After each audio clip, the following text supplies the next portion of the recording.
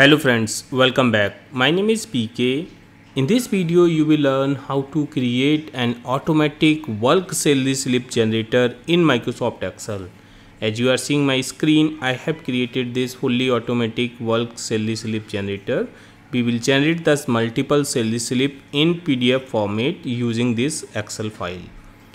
So the first sheet is the setting sheet wherein you need to input the folder path wherein you want to create the bulk salary slips. Then you need to enter the month of the salary for which month you want to generate these salary slip. Like here I have put 1st August. You can see you can input the first date of the month. Automatically it will convert into this format. If you want to put for the 1st September, just input here 1st September, automatically it will take September 2024. Alright, now coming to the data part, here we have this data wherein we have the employee ID, employee name, department, designation, date of joining, basic salary, then HRA, conveyance allowance, special allowance, other allowance, tax deduction, and then we have the PF, health insurance, loan deduction, the other deduction. You can input more data as per your organization format, but we have just keep it simple and just for the demo purpose. Now coming to the template part, we have created a template here, and using this template we will create the salary slip. Now let's come to that folder, this particular folder. Let me show you. This is the blank folder you can see, and we will generate the salary slips here. So I'm going to click on the create salary slips. We have clicked and it is generating. You can see in the folder also it is adding more salary slips. Okay, so it is saying done. So it has generated all the salary slips. Now let's come to the folder and let us open one salary slip to see the format. So let's say I'm opening this first one. So we can see it is in the same format, the month which we have entered, then the employee ID and the other information, and this is ready. So that is how you can generate the bulk salary slips, and whatever data you enter here in the data sheet, whether it's a 20 records or the 1000 records, it will generate automatically salary slips. Now I will explain you how we have created this in Microsoft Excel. First you need to enter this data, okay, in this format, or if you have some other format you can enter in that format also. Just keep all the fields here whatever you want to capture in the salary slip. Alright, now come to the template part, and if you are adding more different field, you have to modify this template as per your requirement. So for now I will explain you how we have created. We just have taken the employee ID and the salary month on the top, then few employee related information like employee name, department, designation and date of joining. Then this is the earnings like basic salary, house rent allowance, conveyance allowance, special allowance and the other allowance, and these are the deductions. Okay, we have put the formula here. So let me delete the employee ID, then you can see automatically everything is blank. So we have used the formula in the Excel worksheet. Let me remove this formula and will explain you from the scratch. So let's delete these all formulas and this one also. Now for the employee ID, that will be manual input. Okay, so let's take any of the employee ID and we will just input here. This is only field wherein manually input, or when we will run the automation system will input here the employee ID one by one. Then the salary month is coming from the setting sheet, and just select and hit the enter. You can format this using the control 1, and you can see we have taken this format, but you can take any other format if you want. Now the employee name, just use the VLOOKUP. The lookup value will be this employee ID. Just press F4 to freeze this, comma.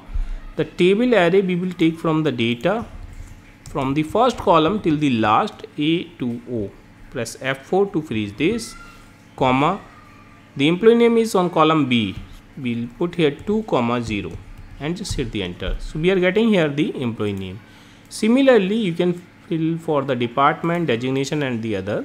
but the header we have taken the same headers which are available in the data, the exact one, so we can use the match function also. So match function will return the position of that particular header. Let me explain you match function first. Here use match and lookup value, let's take this one, comma lookup array, let's take this one, and we can freeze this, press F4 comma 0.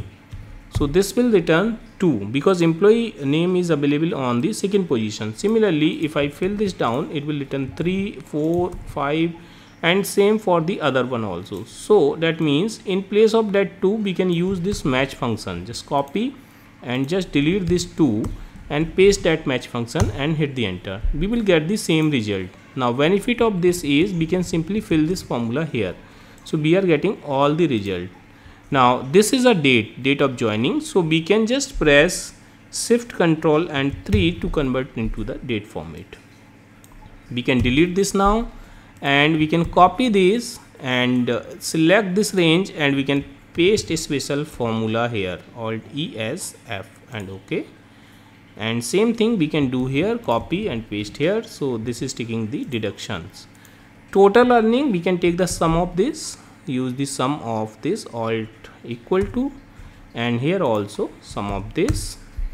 Now the net salary will be total earning minus deduction. Okay, so that is how we have created the template. Now coming to the VBA part, we have created this simple rectangle and then assigned a macro. So let's go to the developer tab and the Visual Basic.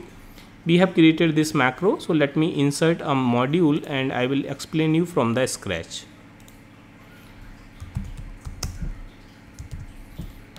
Let's say I'm putting here create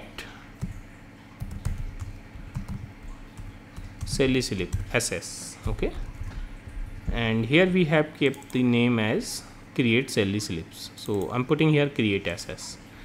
Let's take here two worksheet, one for the data and another one for the template sheet. So let's say here I'm taking dim SH as worksheet, dim TSH as worksheet. Okay, set SH equal to this workbook dot sheets and we will take the data sheet. Data sheet is this one. Then we have the template sheet. So let's take here set TSH equal to this workbook dot sheets and take here template sheet.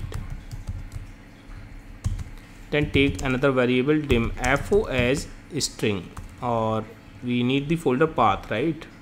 FO path as string, and take dim I as integer I. Okay, now the folder path, we will set the folder path is available on the setting sheet. This one is the folder path, so we will set that. So I will use folder path equal to this workbook dot sheets and then use here setting sheet. We can see, yes, and this is C4. You can see the range C4 dot value.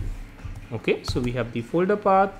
If right of folder path comma 1 is not equal to this slash, then and if we will add slash here equal to folder path and this slash. Okay, so why we are doing this activity? Because sometimes user can enter the folder path like this, okay, or sometimes they will enter like this. So if they are entering like this, then we will add manually one slash with the condition on a loop. So for I equal to loop, we will run from the 2 because our data is starting from row number 2 in the data, this one, till the last row. So we can take the count of column A or any other column. So we can use to application dot worksheet function dot count A, ss dot range A to A, enter next I, and here we can put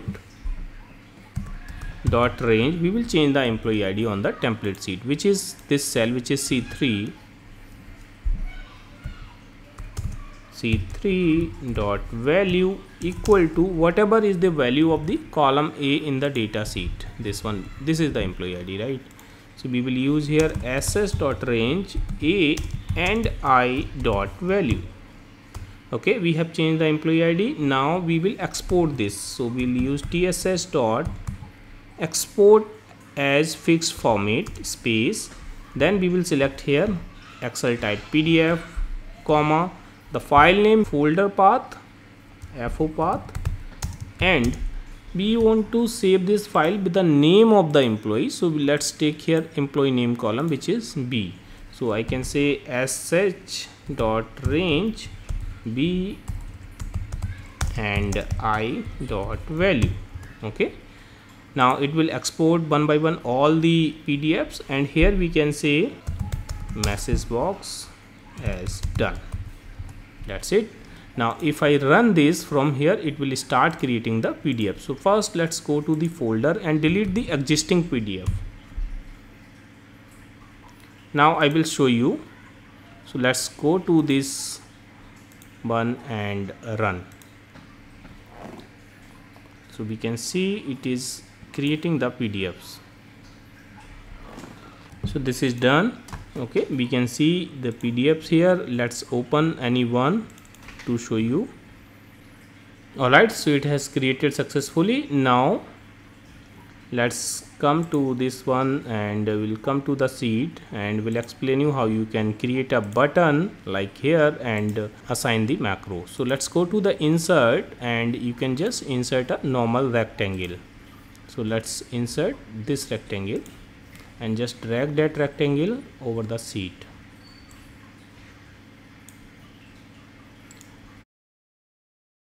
Edit the text like create salary slips. Okay, and then you can just format it, align center, and you can change the shape format from here also. Let's take the different preset, let's say this one or any other. Then you can simply right click and assign the macro here. So let's select this workbook and create SS create salary slip, right? So this macro is assigned. Now you click, the second macro will execute it. Alright friends, that is how we have created this. Friends, I hope you have enjoyed this video. If you like this video, please hit the like button and please subscribe my channel to get the regular update of my videos. Thank you so much for the watching.